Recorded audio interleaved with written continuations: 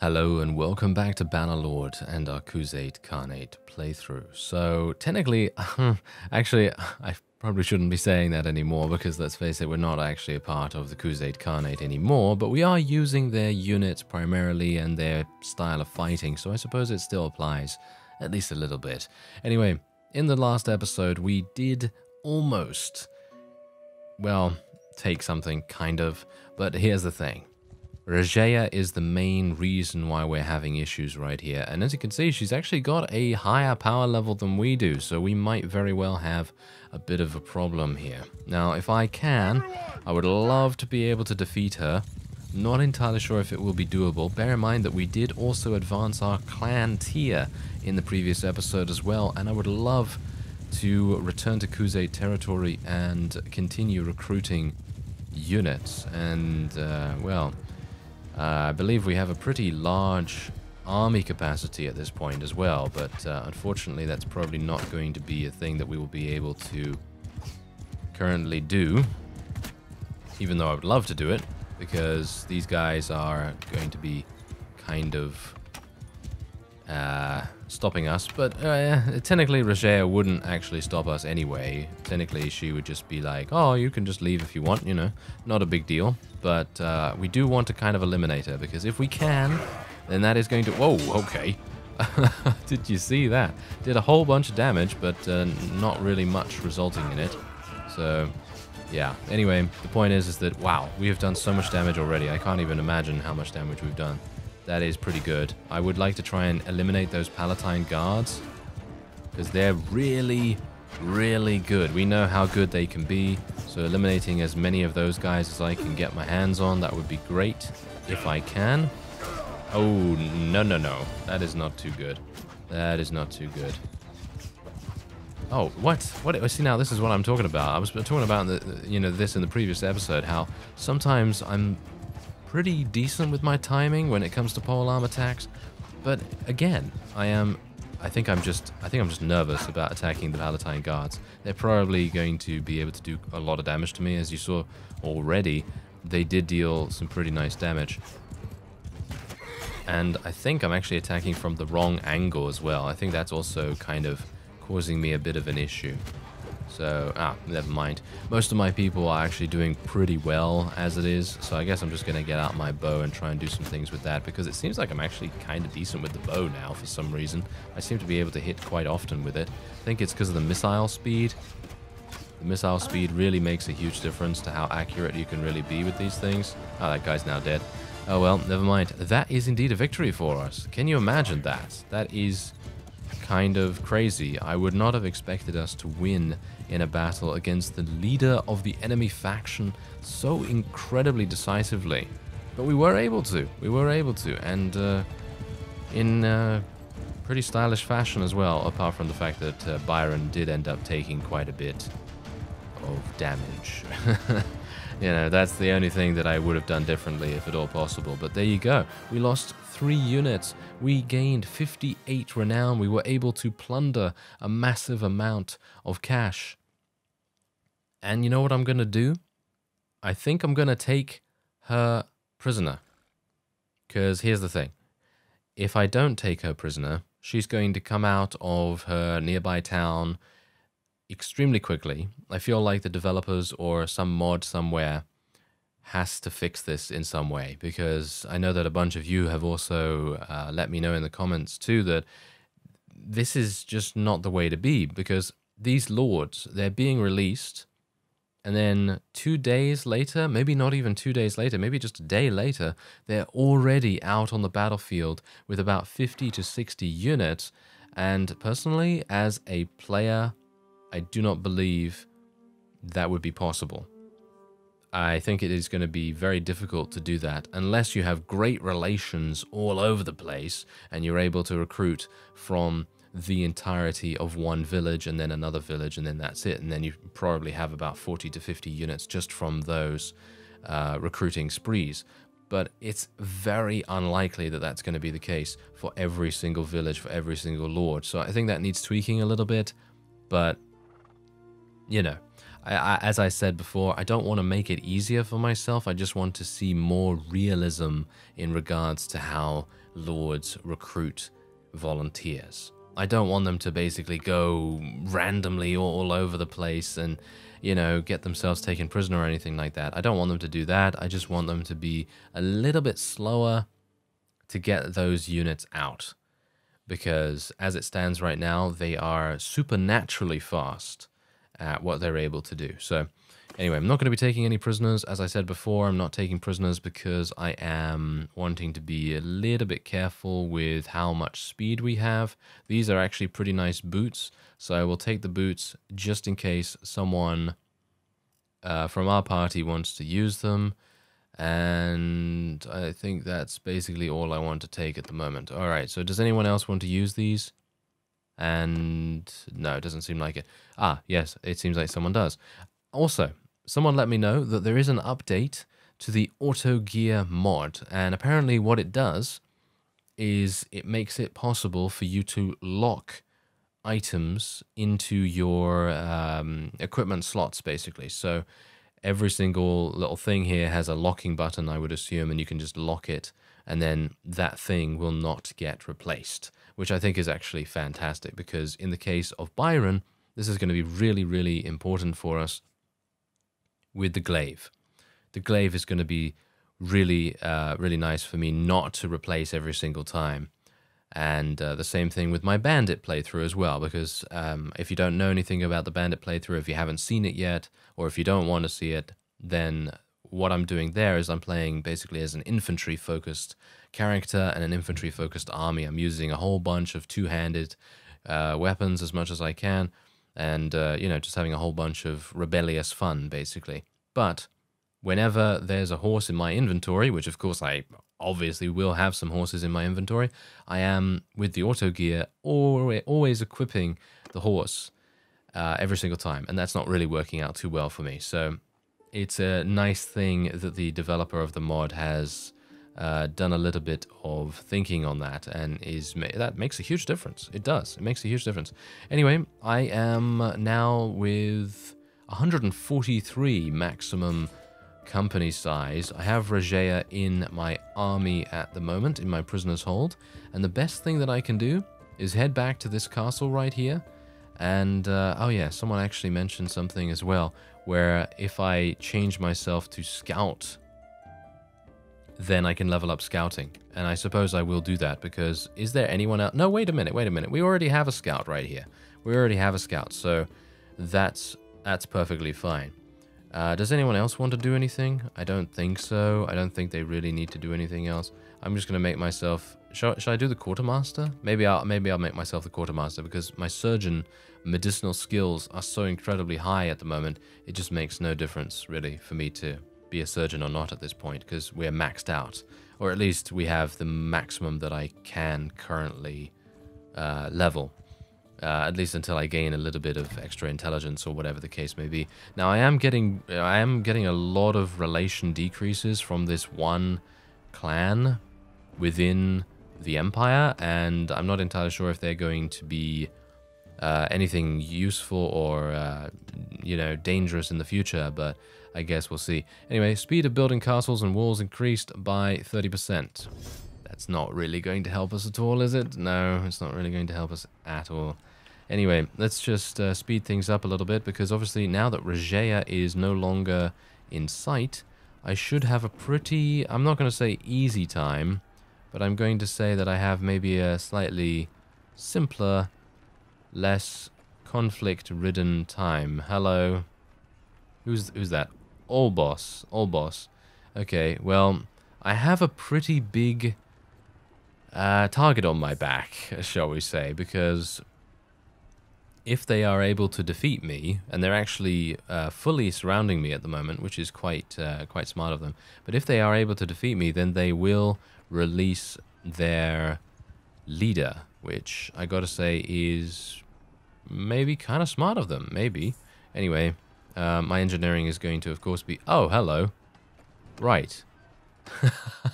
Another army, I see. Another army. Alright, so Honoratus. Okay, so what do they have here? They have 190 Imperial recruits. 190 of those things. That is actually kind of amazing. Alright, so I'm going to just fight Incurion here, and I'm going to fight the other guy. And we're going to try and eliminate these fellows from the board, basically. If you treat it like a board game, then I guess, you know, like, yeah, eliminate them from the board. And we'll see if we can maybe level up my bow skill a little bit more as well, because I personally feel like my bow skill is, I think it's quite close to 150. So I would like, if at all possible, to get it to that level. I'm not entirely sure what kind of skill I'm going to be gaining from it, but I can only hope it's going to be something nice, something that will no doubt help us quite a bit. These guys are literally just going to be running away because, let's face it, the morale damage that we are going to be able to do so incredibly quickly here. Don't know why I'm missing so many times, but there you go. It's kind of weird. Anyway, yeah, I'm hopeful that after we are able to do this, we might very well be able to win in a battle against the enemy army. And I know, that seems like a pretty big, pretty tall order for us, but I'm thinking that it might very well be possible, because even though I could, well, even though it would probably be better for me to return to Khuzait territory and then come back here at a later time, with some more units, obviously, because at the moment we are 40 below the amounts of units that we're supposed to have in regards to, you know, my stuff. Basically, you know, making sure that we have maximum company size is usually a good idea. And I would definitely say that it might actually be an idea. Maybe I should do that. Maybe I should go back to Khuzait territory. The thing is that I don't want to waste time. The main enemy that we're having right now is literally just time, because what is going to be happening now is it's kind of like a race. We kind of have to,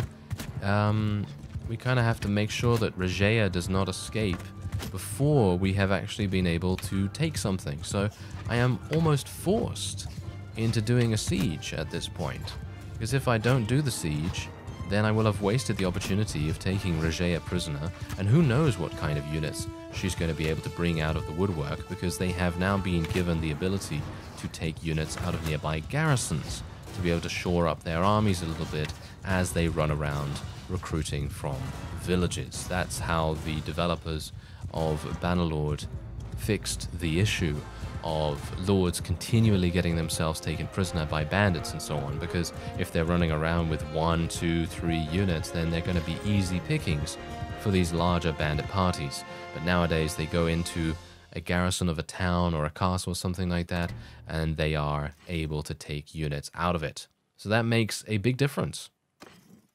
Really does. It really makes a massive, massive difference. Anyway, I've got some more war horses right there, which is pretty good. And I'm just going to take that. Now, I'm thinking, do you think we will be able to achieve victory here? I'm thinking yes. You know that. I'm actually thinking yes.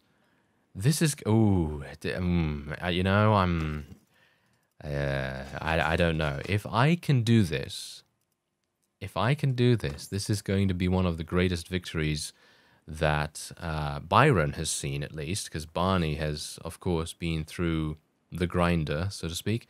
But this is going to be kind of interesting. I'm going to try and see if I can maybe lure them over to this area here first.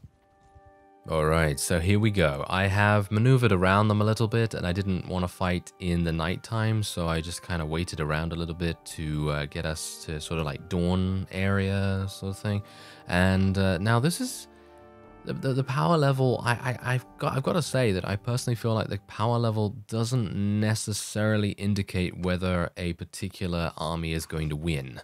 I think in general, the best thing that we can do is just go for it, you know, just go for it, see what happens. If we do end up taking too many casualties, then that's actually fine, because we've dealt so much damage to the opponent at that point. And this is exactly the reason why I wanted to stay in this area as well, because this area is utterly just fantastic for fighting on horseback. And you can see already here that I am able to do massive damage with my bow skills. Haha, he says as he misses every single shot, of course. But yeah, the point is that if I'm able to My bow skill is now 145. Yeah, so I'd like to level that up a little bit. But yeah, I personally feel like because this is such an overwhelming amount of recruits, I think personally we have the advantage. Even if our power level is quite a bit lower, I think we have the advantage. Just literally because they're all recruits, and I don't really expect them to know really what they're going to be able to do against us, to be honest. I mean, what are they going to be able to do? I don't know. But, well, I will try and eliminate some of the enemy lords as well if I can. There's another guy. So, yeah, this is the thing. They are actually splitting into 2 groups, which is not exactly great. That was nice damage right there from me, and maybe I can do a little bit more. Don't really want to run into someone with a polearm though, and some of these guys actually do have polearms, so it would be bad if that were to happen, because getting off my mount at this point would be a pretty big death sentence. Gonna actually jump over here, try and take out this guy. Ah, no, okay, yeah, this is actually an enemy, yep, enemy lord right there. And now here's the thing, we've kind of got to harass their archers a pretty big deal, because if we don't do that, they're probably going to be the only ones that will be able to stop our horse archers from actually doing their thing. And that's what we were told. That's what we were told earlier on when we spoke to a guy. He said, hey, you know, horse archers, they're going to be countered by crossbowmen. So being able to have something that, you know, consistently harasses those particular units is probably a good idea, you know, trying to take out those archers as fast as possible. Ah, no. Yeah, there we go. Oh, I'd like to get more kills with my polearm if at all possible, but it seems like it's kind of difficult for me to do that this time around for some reason. Ah, there we go. Nice. Okay, that was some good damage. But just look at all the recruits. Like literally every second. Every second. Wow. I don't know. Almost every single kill is a recruit of some kind. It's just absolutely ludicrous. Oh, wow. Did you see that? This is exactly what I'm talking about. These guys are capable of dealing damage, and they can very easily take out even the most armored of units. Of course, I'm not wearing the best armor in the world, but that is a pretty significant amount of damage that they were able to deal. And it's kind of crazy considering they're just recruits. So let's have a look at what is actually going on here. Alright, so the enemy has 104 units remaining. I would assume that most of those are still going to be recruits of some kind. And we have 59, 58 and counting as we go down. Now bear in mind that we've only lost 8. In this entire battle, we've only lost 8, which is frankly fantastic. I think that in general I could not have asked for my forces to do any better than this, especially against such a large army. But if we're able to do this, which I think is probably going to be possible at this point, I mean, actually I'm not entirely sure, because if you take a look at the actual battlefield, it seems like a lot of the enemies are scattering around and things, and it may look as though they are quite disorganized, but as you can no doubt tell, they're kind of just baiting the cavalry to come close to them, and then they're mobbing them all at the same time. They're just kind of ganging up on them extremely easily. But I'm hopeful that we still have a couple of horse archers with arrows still remaining. That's the main issue here. As you can see, this guy does not have arrows anymore. And that's a problem, because if our horse archers go into melee range here, it is going to result in them actually being taken down. As you can no doubt tell, we are starting to lose more and more units. Just that little bit quicker, you know, just that little bit quicker. It doesn't have to be a super amount being lost, but if they are able to turn it around in a significant way, then we might have some issues. But as you can see, yeah, look at that. Imperial Recruit taking down a heavy horse archer, but that heavy horse archer did not die, thankfully, so we will be able to get him back on his feet. And look at this, very even, 38 versus 40. I think because we have mounted units, or at least we have more mounted units than the opponent does, then we should theoretically be fine, but we have been drawn into a fight, which I don't really like.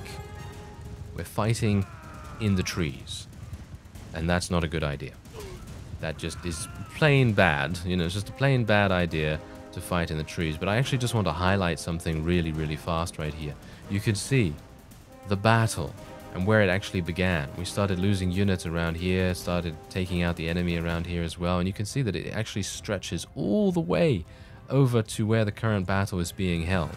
Actually kind of impressive to still have those bodies all the way over there. I think it's very, very impressive indeed. Anyway, I believe we're still kind of... It's still kind of close. It's still kind of close. Not entirely sure. You know, I am half thinking that I will take most of these guys prisoner, but I'm also half thinking that maybe I won't, because if I allow them to leave, I'm going to continue gaining pretty massive amounts of relation, and also, of course, honor and all that sort of thing. And if they do end up, you know, getting more volunteers, which of course they will in the end, you know, they're still of course going to get volunteers, and they're going to get their armies back to some kind of strength, then they're just going to have recruits for the most part, aren't they? So I should be able to deal with them again and not have too many difficulties. But oh, look at this. They're actually starting to fight back a bit now. And you can see that most of the enemies that are remaining are actually these guys, Imperial Legionnaires. And the other guys too, the Palatine Guards. And they're very good. They're very good at what they do. Pharaon is actually still alive as well, which I do not appreciate, because Pharaon he's going to be pretty good, you know? He's going to be pretty good at what he does. He has some pretty decent stats, I would assume, as well. But this is close. There's only 10 units in it, and they might very well be able to do something. Like, here's the thing. If these guys would literally just stand still and go into shield wall formation, I think they are actually in shield wall formation at the moment, but if they would just stand still next to a couple of trees, they're going to draw all of my units in, and they're going to be able to take them down very quickly indeed. And that's exactly what they're actually doing by the looks of things. As you can see, Pharaon, of course, is on his horse. This is him, I believe. And he is continuing to run around. And there's a couple of other people as well. Look at this. We're actually ending up losing quite a few units. We might be turning it around. We might be turning it around. Oh, it's like a merry-go-round at this point. Everyone's turning it around like nothing else. Anyway, I can only hope... this is the thing. I can't command my units while dead. I cannot do that. So I am relying wholeheartedly on my units doing a decent job. And as you can no doubt tell, they are being mobbed. They're being absolutely mobbed some of the time. And I can only hope that they will continue to use their advanced speeds to be able to go in there, do some damage, and then get out. But that doesn't seem to be working. As you can see, look at that. That guy just got stopped right there. And there's 6 enemies remaining. We have 12. Okay. We might do it just purely on numbers. Yes. Okay, they have 5. Okay. Ooh, this is very tense right now. I'm actually kind of worried. I am actually kind of worried. This is literally the 5. This is literally the 5 that are fighting against us right now. And they all have spears. As you can see, there's another one. They took out one of the last remaining heroes as well, which is great. And I think this might be a couple of them. There might be two or more heroes here. I know Pharaon is still alive. There we go. Took out the legionary. Nice. Nice. Good work. They've actually started to move out of the trees, which is the main reason why we're actually getting a bit of an advantage now, because the trees are not stopping our hit-and-run attacks. So we're able to follow through a little bit more, a little bit easier. And oh no, Yana was actually still alive as well. Did you see that? Our wife was actually still alive. What a crazy, crazy woman she is, to be able to survive until the end. Wow. So there you go. That is indeed a victory for us. I wonder how much renown I'm actually going to get. 107 renown. Wow. Okay, yeah, pretty crazy. I probably should not have risked that, to be honest. I should not have risked it. It is a bit too close for comfort, for my liking. But yeah, I'm actually just going to continue letting them go. I know, we do want to create our own faction, but the thing is that if I can get to 75 charm, I'll be pretty happy with that. And also, we're going to get a lot of relation. We're going to build relationships with these people. And who knows? maybe when we've created our own faction, they might decide to defect to us or something like that, and that would be quite fun. But anyway, that's... oh, this guy's actually a really good personality. Look at that. Yeah, he is a really, really good personality. So I'd like Joron to join us, potentially. This guy is kind of like neutral sort of thing. Maybe a martial personality, something like that. And then what else do we have? Yep, he's also a martial personality. Martial personalities are kind of like neutral-ish. So they're not too bad. They're not bad and they're not super good, but they are decent to have as vassals. So nothing really to worry about there. This guy is a kind of, well, he says he's grateful, so I'm not entirely sure. He might be cunning. That guy might be a bit cunning. And Pharaon actually is martial as well. Ah, interesting. Interesting. Okay, so I am actually going to be taking all these prisoners. And we will just hobble over to the nearest to the nearest town. And I guess, you know what? I think I might actually just take absolutely everything. I think I might just take absolutely everything because we're going to go and sell a bunch of stuff. So that kind of makes sense in my opinion. We're probably going to give our people some polearms as well. Should we actually do that? Let's do that. Western long spear, Imperial lance.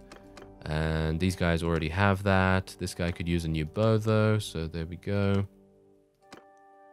All right, that's looking pretty good. That is looking pretty good. All right, so I'm pretty happy with this. And I just can't believe, with 103 units, we were able to defeat an army of over 400.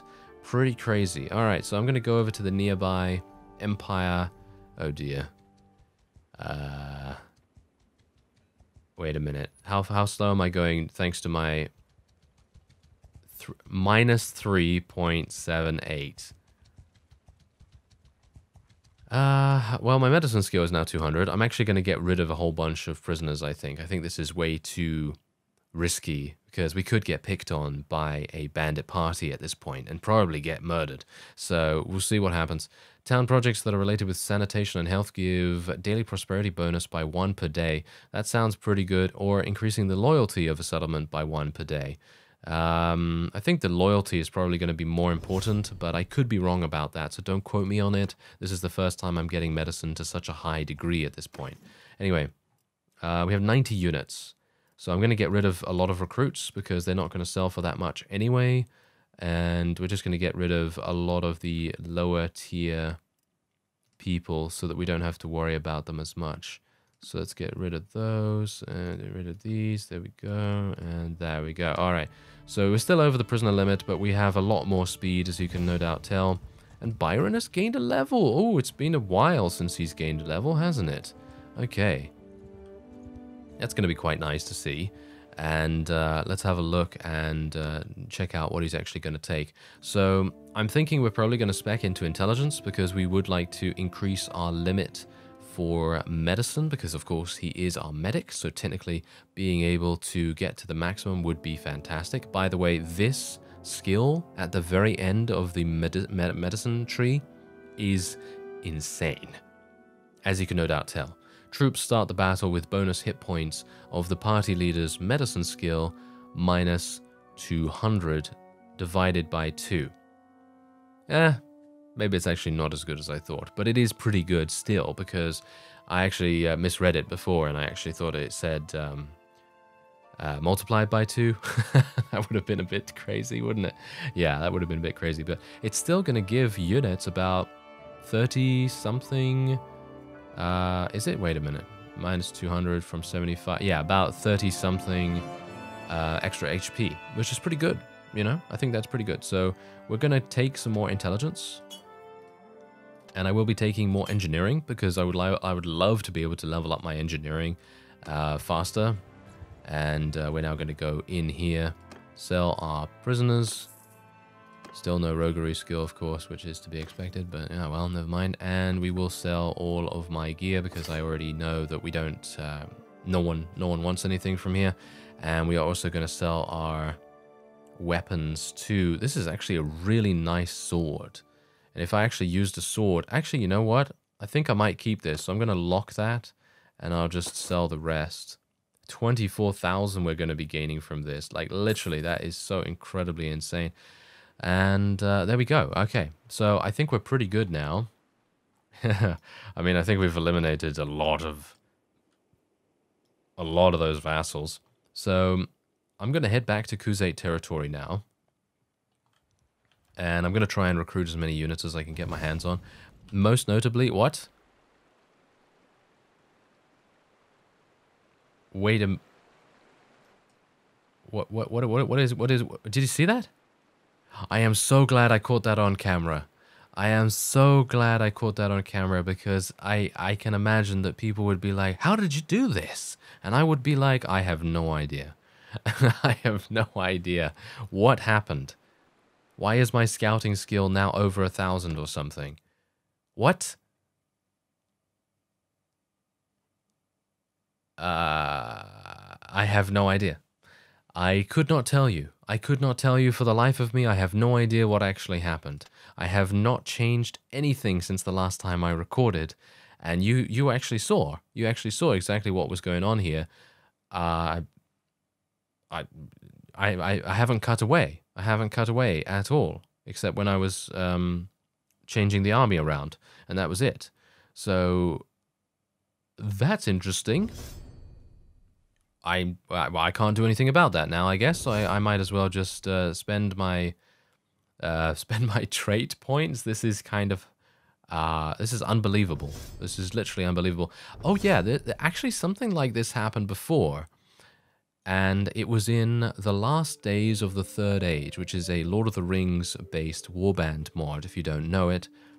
And basically you can choose to play as Uruks or Orcs or Goblins or men or elves or dwarves or anything like that. And then you can play in the Lord of the Rings universe, which is really fun.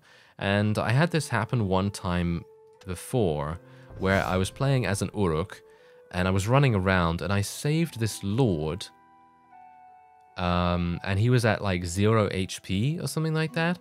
And because of a divide by 0 error, I then had my party size, or shall we say the influence gain that I gained from actually saving the fellow from dying, was multiplied by such an insane amount that I literally had a party size of like 3,000 or something like that. I can't remember exactly how much I had, but it was really, really insane. And I think that something like this might have happened here as well. But of course, I actually don't know because I have no idea how that previous thing happened either, with the exception of the divide by 0 thing.